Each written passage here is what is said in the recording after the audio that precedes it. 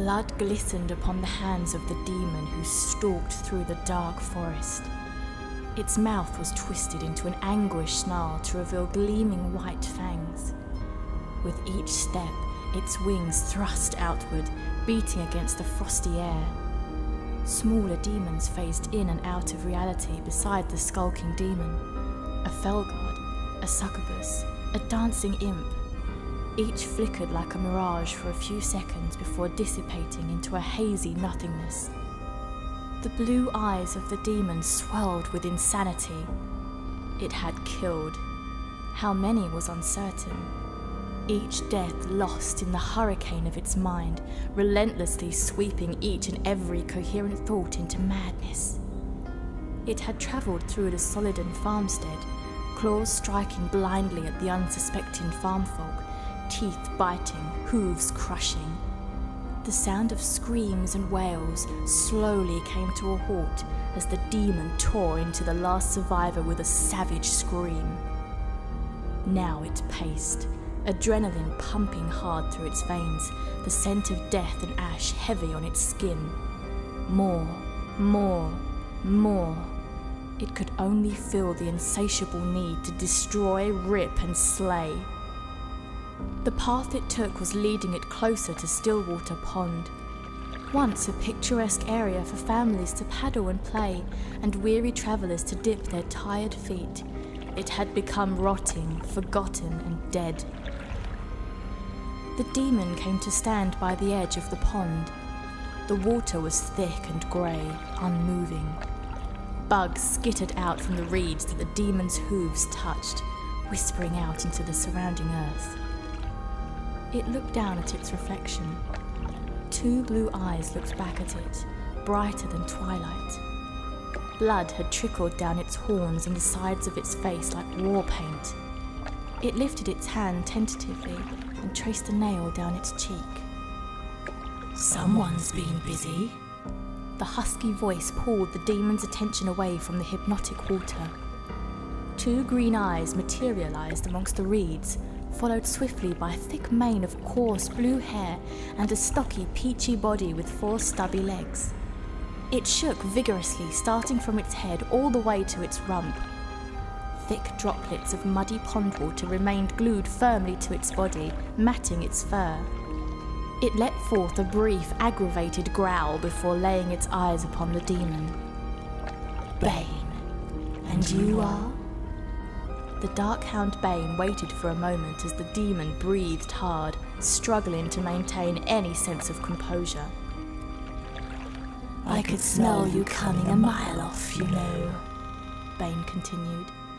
"You are smothered in blood, and I do very much enjoy the scent of blood." Bane closed his eyes. Mouth unashamedly hung open, he let his tongue loll. The demon snarled and beat its wings with agitation. Bane opened one eye and cleared his throat nervously. "My apologies." The sound of a snapping twig caused Bane's ears to prick. He glanced around quickly, raising one clawed paw to his chest. "Damned hunters," he mumbled, before trotting quickly out of sight. The demon met the hunter's shocked gaze with a wide smile.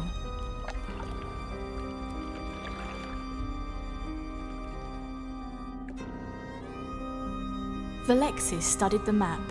Yep, this was definitely the place. The sepulchre was surprisingly well inhabited considering the fate of the surrounding areas, if you could count the undead as inhabitants. She crinkled her nose at the nasty smell as she took long, weary strides up the road. She'd never be able to understand why her brother had decided to take up residence here, of all the places in Azeroth. An oncoming man bashed into her shoulder as he passed. She stumbled and cursed. "Hey, wanna watch where you go?" The man turned and snarled at her. The skin around his left eye sagged so far down his cheek that the gory flesh underneath was exposed. Velexis shivered and held her hands up. "No problem." She walked backwards up the path for a few steps before sighing deeply. Of all the places in Azeroth. The striking red hair of her brother, Sorolon, gleamed in the dusty light as he turned to face her. Velexis. He embraced her briefly before holding her at arm's length to study her. She grinned back at him broadly. Hello, brother. Sorolon turned to the Death Guard that stood next to him and gave him a prod. Death Guard Podrick grunted and turned its lazy eyes to give the Blood Elves a dirty stare. No visitors for the moment, okay? Podrick gurned.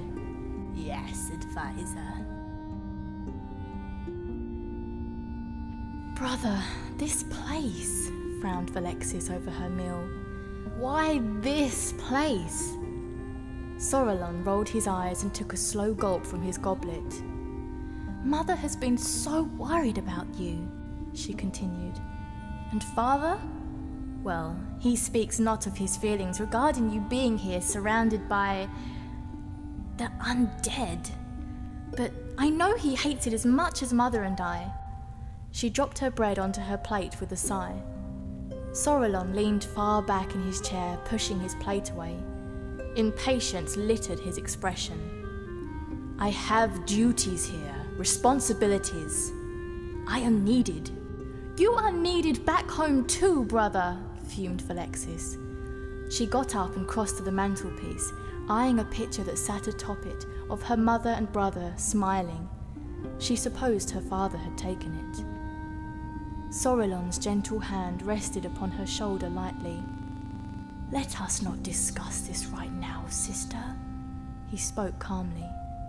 What news of home, of you?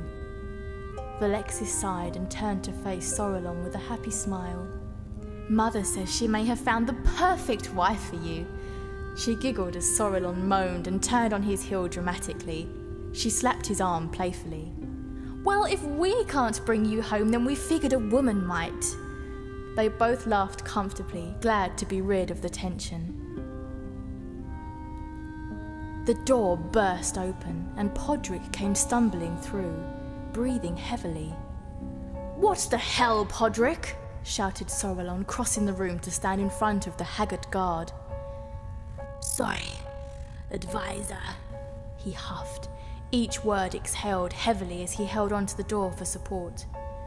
News from the Solidon.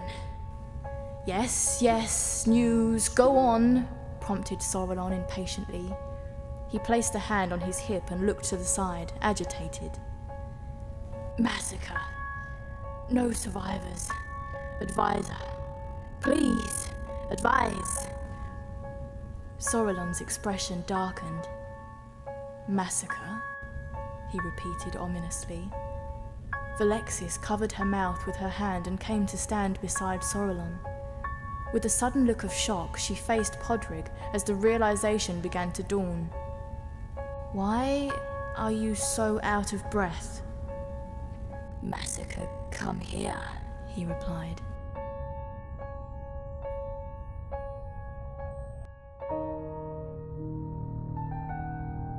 The scream from the demon tore through the sepulchre, shattering windows and cracking the tombstones. It stood with its arms stretched to the sky and wings outstretched. A trail of blood and entrails was smeared thickly down the path Velexis had travelled earlier that day.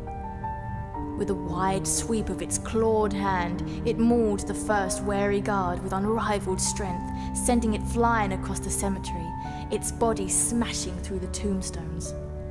Unsatisfied with that, the demon leapt upon the guard's lifeless body and began ripping and tearing at it manically. More guards had begun to surround the demon, weapons drawn, but the look of fear and uncertainty swam across their expressions.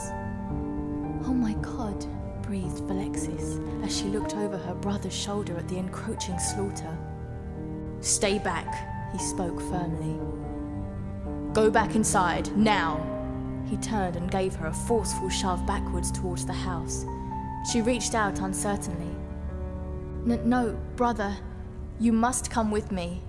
She spoke with a forceful calm that she did not feel inside. Sorolon took a step towards the demon and spoke over his shoulder. No! Get inside! When Velexis didn't move, he spun on his heel and placed his face in front of hers. Grabbing her tightly by her shoulders, he embraced her hurriedly. "Now!" he shouted at her. She recoiled, stunned and uncertain, before letting out a defeated cry and rushing inside. She huddled down beside the fireplace and pressed herself against the cold stone, tears of horror wetting her cheeks. The candles had gone out and left the room dark and still, and she shuddered in the muffled silence. The cracking thud of a hoof stepping heavily onto concrete shattered the stillness. Velexis whimpered and reached up to grab the picture from the mantelpiece. Clasping it to her chest, she rocked with it, muttering incoherent words as the footsteps of the demon came closer. Raspy breaths lined the air with a sickly sweet stench. Velexis opened her eyes slowly, just as the demon's claw swept across her face.